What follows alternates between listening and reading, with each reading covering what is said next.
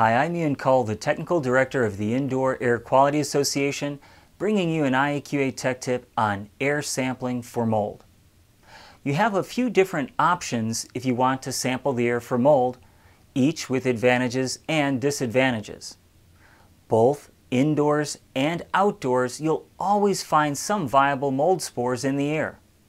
If these viable spores land on the right growth conditions, they'll grow into a colony. One way of quantifying these viable spores is with viable air sampling. A known volume of air is pumped onto a petri dish containing nutrient media.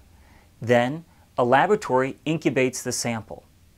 Those viable spores that like the nutrient media you selected will grow into a colony and be counted as a CFU, a colony-forming unit. Typically, non-viable spores outnumber viable spores in the air by a wide margin.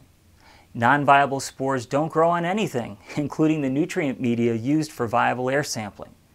To enumerate non-viable spores, which by the way may still cause some health effects, we'll need a different method. Spore trap sampling pumps a known volume of air onto a greased glass slide.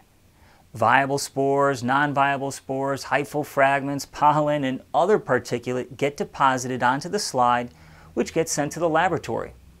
The laboratory then analyzes the sample with a microscope. Nothing gets incubated and grown, so both viable and non-viable spores get counted because they can't be differentiated with this method.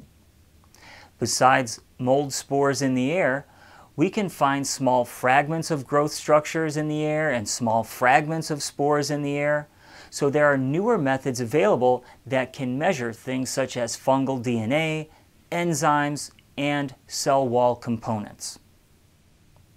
To learn more about air sampling for mold, consider taking the IAQA University class titled Air Sampling for Mold. Visit the IAQA website for more information.